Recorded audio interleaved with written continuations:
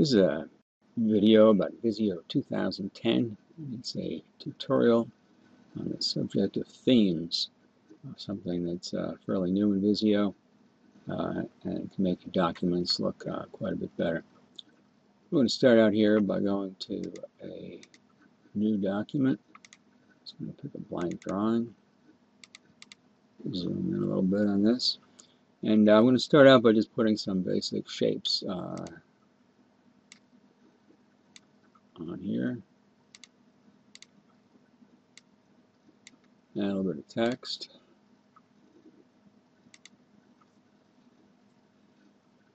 And we'll take a look at the shapes, and I'm just going to add a little bit of text to them.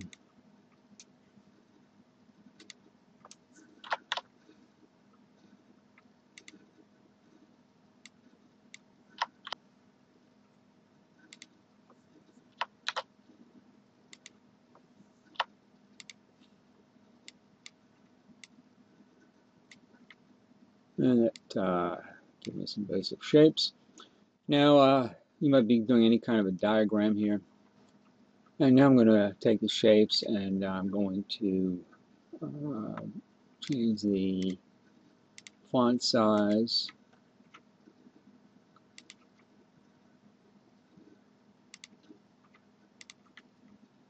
and now these are pretty basic looking shapes. We're going to hit some fill colors, and this is sort of a default theme colors that we see in here right now. And I'm just going to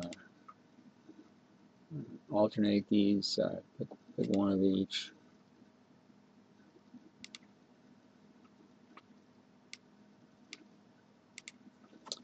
And that's a pretty plain vanilla looking document. And this is where we would take a look at themes in terms of making this look a little bit better. So we go to the Design tab, and here you'll see across here a whole bunch of different themes like this, and now we've got a really wide variety. And as we go through these, you can see the way that they are reflected on the appearance of this document. So we can sort through here and find one that's got some colors that look appealing, fits in with something we're thinking about. It's pretty dull. Okay. So I'm looking at, I think I like that one. Now what this has done is it's selected a type style, it's colored them, selected shading, and it's also set a border type, a line style, and all of these things which are part of the particular theme that we want here. Now what we can do with this theme, if it's not exactly what we had in mind, we can go to colors, and here we have for the theme that we've chosen we can choose any of the colors that are in here.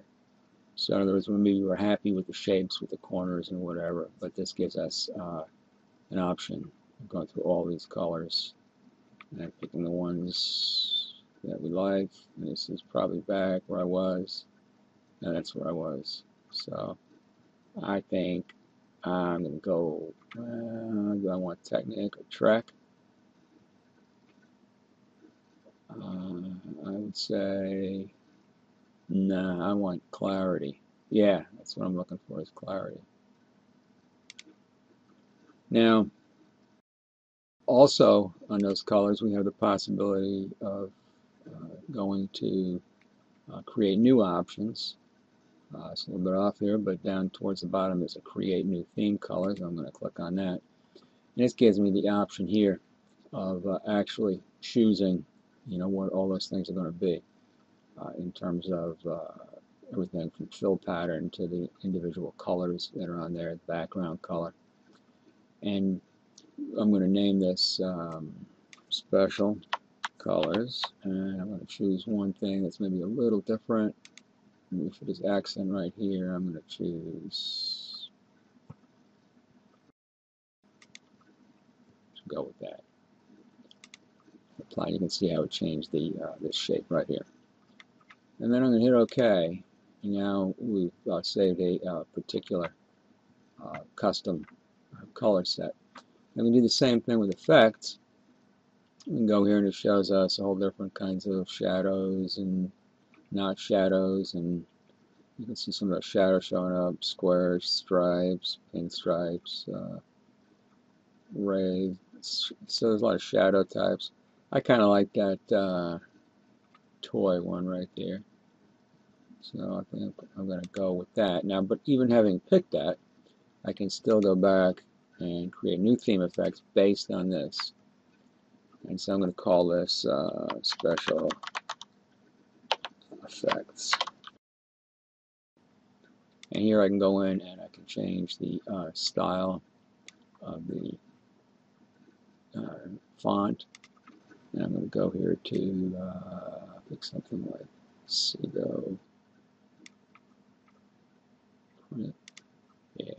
And then on my line, I can increase the weights of the line, which would show in the outside of these shapes. And I think I'm just going to go with a broader background. We can see how that looks. Corner rounding is okay. Make that line just even a little bit bigger. On fill, kind of like that. We give a pattern with a gradient. No shadows. Connectors we're not concerned about right now, but we could change the format of connectors.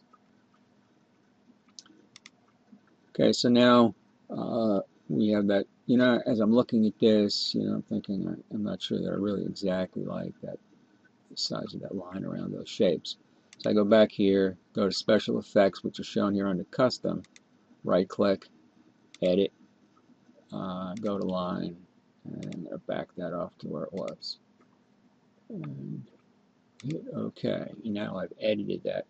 Now, if I save this document, or if I save it as a template, or if I open this and then put other stuff in it, I'll always have access to that custom design that I put there. Now, a couple of other features that we can add to this document are backgrounds and nice touch. So this is a gradient background that I'm looking at right here. So I'm going to select that and presses it up a little bit. Move this over some. And then the other thing we can do is borders and titles. And got a number of options here. So I'm going to pick something. Yeah, that one's good. And this gives us something we can do here to shape this up just a little bit more. Now, one trick with adding borders and titles is that we've added a background sheet. And if we want to change that title, and we have to go to the background sheet, and then we go to text, and click on that, and hold the mouse key down. Now we have the option of changing this. And we'll go back and look at this from page 1, and this is our use of themes. Again, we can go back and recreate the same theme, same color scheme, and everything by going into the themes section and going to click on here, and we'll go to this document right here, and it shows exactly what it is that we've got set up. We can go to colors, select custom, select the custom, and so those are both exactly what it was that we started with. So this is Visio 2010 themes, powerful tool, and very useful. For further information, go to drinfrastructure.com.